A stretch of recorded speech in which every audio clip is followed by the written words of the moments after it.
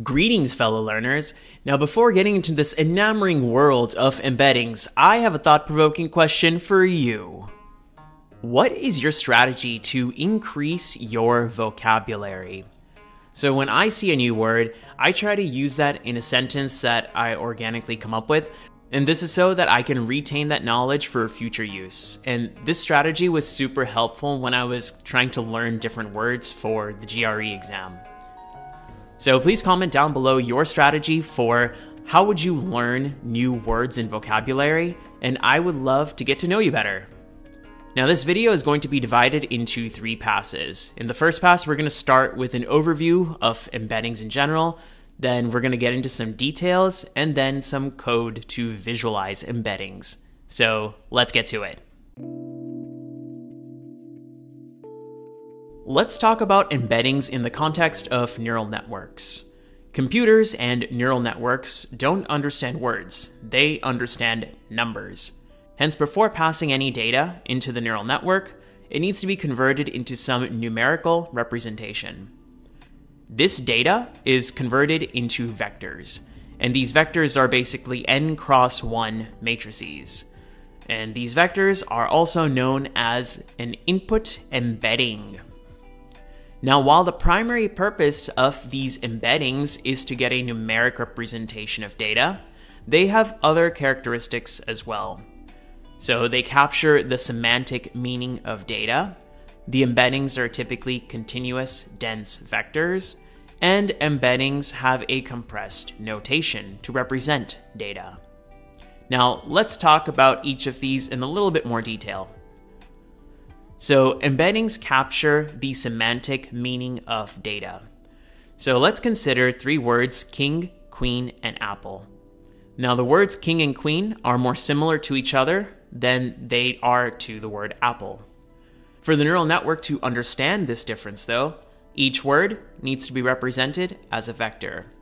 So let's say that each word is represented by a 2-dimensional vector. This means that 2 numbers are required for representing every word. Now let's plot these words onto a 2-dimensional space called an embedding space. It's a space for plotting word embeddings, and you can think of this as the neural network's understanding of the words. So if we humans say that king and queen are similar to each other than the word apple, then we want the neural network to eventually learn that the numeric representation of king is closer to the numeric representation of queen than it is to the numeric representation of the word apple. Now, if this is the embedding space of the neural network that we are training, then we are doing well. Let's now talk about another characteristic. Embeddings are continuous, dense vectors. Continuous means that the 2 numbers of the vector can take on any real number in theory. And dense means that these values are likely non-zero. So with this characteristic, we can have vectors that don't even necessarily correspond to a specific word. The next characteristic is that embeddings offer a compressed notation. So sentences are represented by n-gram vectors. These are large vectors where each unit represents the presence and the counts of a specific n-gram in the input. Now these vectors are very large and cannot be processed by computers with reasonable memory and CPU resources. Hence, a fixed-sized word representation called embeddings become useful. And now this extends to images as well. Raw images represented by RGB pixel values alone can be difficult to directly process and learn by neural networks. Hence, they are transformed into some smaller internal representations. Raw audio, too, is typically in the form of a stream of samples or data points. This is far too big to process, hence some compressed notation, like embeddings, become useful. Quiz time! Have you been paying attention? Let's quiz you to find out. What is the primary purpose of embeddings in the context of neural networks? A.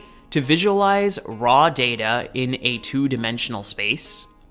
B. To compress data. C. To convert data into numeric representations. Or D, to increase the size of vector dimensions? Comment your answer down below and let's have a discussion. And at this point, if you think I deserve it, please do consider giving this video a like because it will help me out a lot. That's going to do it for quiz time and pass one of the explanation, but keep paying attention because I will be back to quiz you. Let's talk about where we see these embeddings more in practice. So this is a transformer neural network. It is used to solve sequence-to-sequence problems. And in NLP, sentences can be a sequence of tokens. So we can give the network an English sentence and have it translate to a French sentence. But the network doesn't understand text. So each word needs to be converted into vectors or an input embedding. At different points in the network, intermediate vectors can represent the input word too. These two are embeddings. And while the embeddings of the same word in different layers may be different, the characteristics remain the same. That is that each embedding is a numerical representation of the input, each embedding semantically represents the meaning of the word, each embedding is some continuous dense vector, and each embedding is some compressed notation of the original data. Now, here's another application, the vision transformer. It's a modified transformer architecture to process images. In this case, it is modified to take in an image and output some classification of the image. And this is done by breaking the input image up into 16x16 image patches. This is then passed through the feed-forward layer, and we end up with a vector in this pink rectangle, which is an embedding. Now, these embeddings also have the same characteristics as mentioned before. To repeat, each embedding is a numerical representation of the input. Each embedding semantically represents the image patch. Each embedding is a continuous dense vector. And each embedding is some compressed notation of the original data. Quiz time! It's that time of video again. Have you been paying attention? Let's quiz you to find out. For this transformer image, what does this embedding represent? A, it's a vector encapsulating the meaning of the sentence, my name is Ajay. B, it's a vector encapsulating the meaning of the word, name. C, it is a vector encapsulating the syntactic structure of the sentence, my name is Ajay. Or D, it is a vector encapsulating the syntactic structure of the word, name. Comment your answer down below and let's have a discussion. Now that's going to do it for quiz time and pass 2 of the explanation, but I will be back, so keep paying attention. Now in this pass, I want to load and visualize some word embeddings so that we get an idea of what they are and how they look. So to do so, we're going to be using a library called GenSim, which we install. We then import some libraries over here. Now with GenSim, we have a bunch of potential embedding generators here. In this case, each of these, we have word-to-vec models, glove models, and fast text models.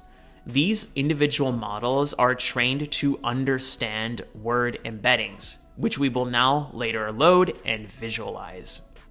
In this case, we're going to take the glove Twitter 25. So we load the glove Twitter 25 model. We then create some words that we want to visualize, and we are going to obtain their word vectors for each of those words. Now we're going to take the first word, which is king, and this here is the 25-dimensional vector that represents king. So this is the embedding for the word king. Similarly, this here is the embedding for the word queen, and this here is the embedding for the word apple. Now what I want to do is, because 25 dimensions is too much for us to visualize, we are going to squish the 25 dimensions into just 2 dimensions and then visualize that in an embedding space.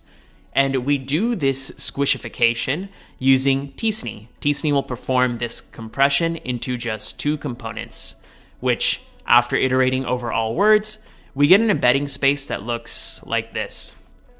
So you can see that we have dimension 2 on the y-axis and dimension 1 on the x-axis, and we can plot all of the words there. And one thing we notice is that similar words are actually grouped together. So we have the embedding for queen, king, and jack very close to each other. The embedding for the numbers, 8, 9, 6, 10, 7, all those numbers are together. And we also notice that the embedding for apple, orange, cherry, plum, and banana are also very close to each other. So what this means is that words that are actually close to each other in meaning are visually actually close to each other in the embedding space, which means that this glove model represents what it should represent and it is trained appropriately. Quiz time! Ooh, this is going to be a fun one. Which of these is correct for the embeddings of apple, pear, and person? A. The embeddings apple and pear are closer to each other than to person. B. The embeddings apple and person are closer to each other than to pear. C. The embeddings of pear and person are closer to each other than apple. Or D. The embeddings apple, pear, and person are equidistant from each other. Comment your answer down below and let's have a discussion. And if at this point you think I do deserve it, please do consider giving this video a like because it will help me out a lot. Now that's going to do it for Pass 3 and Quiz 3 in this explanation, but before we go, let's generate a summary. Computers don't understand words, image, audio. They understand numbers. So they need to be converted into numeric representations like vectors for input and processing. Now these vectors are also known as embeddings. Now neural networks can internally also learn embeddings to represent the data. The embedding space shows how a neural network interprets this data. Closer the embeddings are in the embedding space, that means closer are their semantic meanings. And that's all that we have for today. If you want to further dive into the world of embeddings and see its utility in natural language processing and large language models, I highly recommend you check out this video right over here. Other than that, thank you all so much for watching, and if you think I do deserve it, please do give this video a like, and I will see you in the next one. Bye-bye.